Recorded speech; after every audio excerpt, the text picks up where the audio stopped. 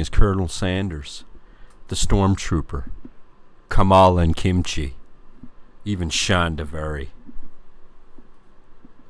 What do these things have in common?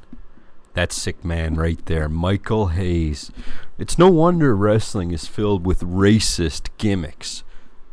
Look who's a producer in the WWE right now, Michael Hayes. The other day I uncovered this photo. I don't know when it was taken. I don't know where it was taken.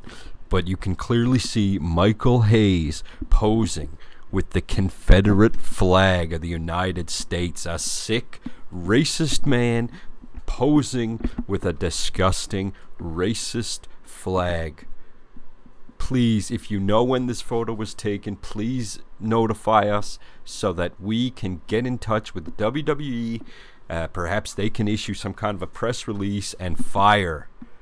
That's right, fire Michael Hayes on the spot for these disgusting images that he has released online. Thank you very much.